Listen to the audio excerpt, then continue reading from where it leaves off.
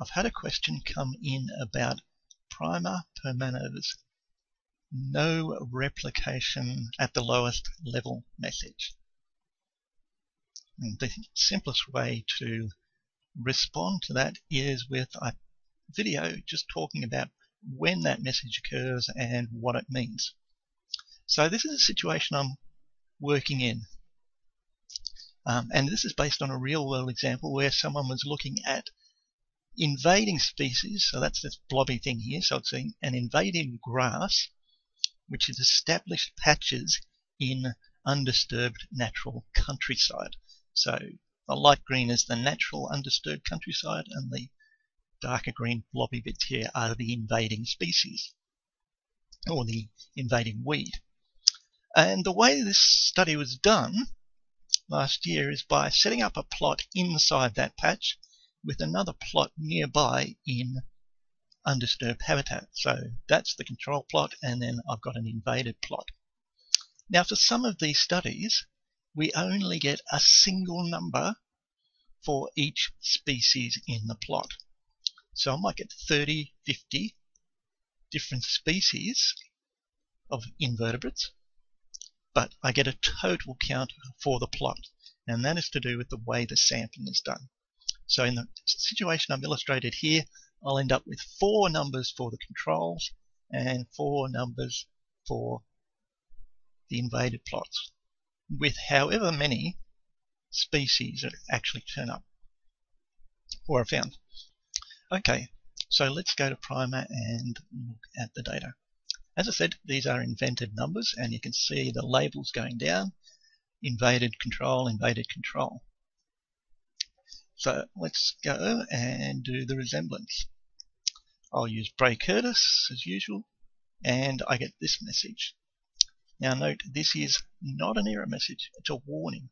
It's just reminding me that I haven't transformed these data, and is that the way I wish to proceed? No, it isn't. So I'll go back, pretreatment, transform. Square root would be appropriate here because I don't have very large abundances. And then I'll rename this D for data, square root. Right, resemblance, Bray Curtis. And we're fine there.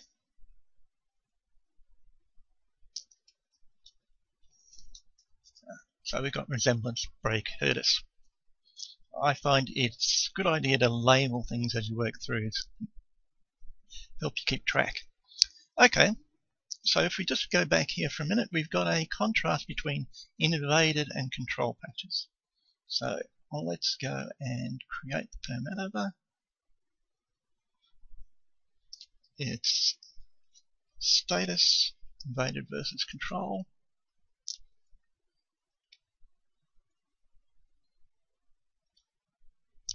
And so I've got this set up there. Let's go back here and run it. Oh, another message. Okay, I should be using a different permutation method here, so I'll switch that over. Oh, unrestricted. That is just for one factor. And here's the outcome. The status factor is actually not significant, but the number of unique perms is only 10, so there's only 10 unique permutations. In this situation, we're going to have to do something else. So an alternate way of getting p-values is to do the Monte Carlo tests. And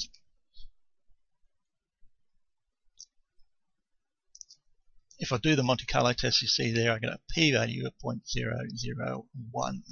Now the Monte Carlo is a different way of using permutations to get a probability value. And for more details, I recommend going and looking at the manual. Okay, so I've got a significant difference.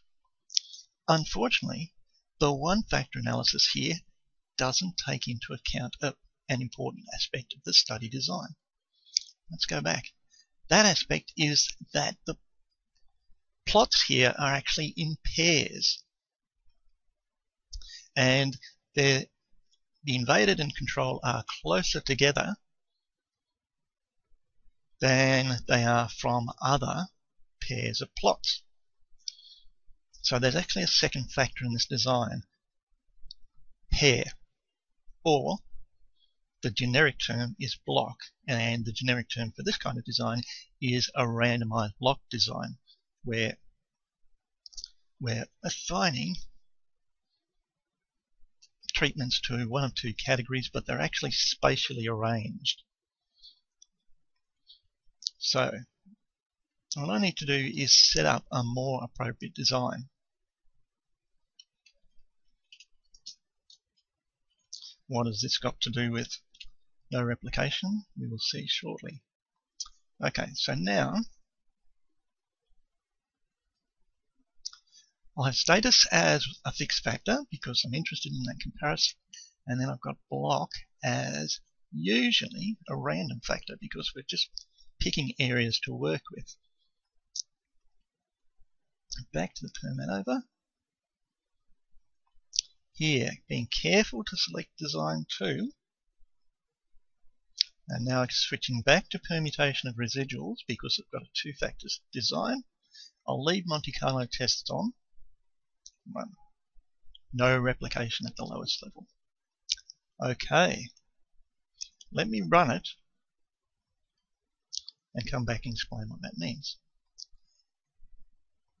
What that means here is if I look at the design, I've got 2 factors, and I know I've got 4 blocks here and I've only got 3 blocks in the data. Don't worry about that. It's a minor inconsistency. One of those factors is invaded versus control. There's no problems there.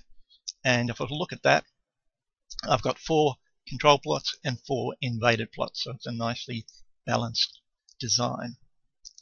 But I've also got this other factor, pair or block. And if I look at the interaction between block and pair, that term does not appear in the analysis of variance here because I have only one number for each invaded plot for each block. If I had, say, 3 soil cores here and account for each species from each soil core, then I'd have 3 replicates there, 3 replicates there, and multiply that up. And in that case, I would not get that message about no replication. Getting the message because the 2 factors up here, status has 2 levels, block has 3 levels, those 2 factors together define 6 combinations, and I've only got 6 sets of data. It's not replicated. Now, putting the block factor in increases the number of unique permutations because it takes something else into account.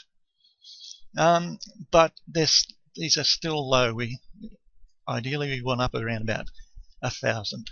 So I'd still be looking at the permutation, the p-value for the Monte Carlo tests. And the result doesn't change. It's still highly significant for status, and there's some evidence for a block effect, but it's not significant. Have a look at the residuals here for the mean square, 10.585. Let's go back here. Mean square residual is much larger, and that's because this analysis does not take into account the block effect, and it doesn't pull out or separate out, partition out variation which is due to differences among the blocks, and that's essentially spatial differences, which will be correlated with habitat and various other things. Okay, so to sum up, the no replication is occurring because if I multiply the levels of the 2 factors together to get the total number of different combinations of conditions, I get 6. And looking back at the original data, I only have 6 samples. There is no replication at the level of block status. interaction.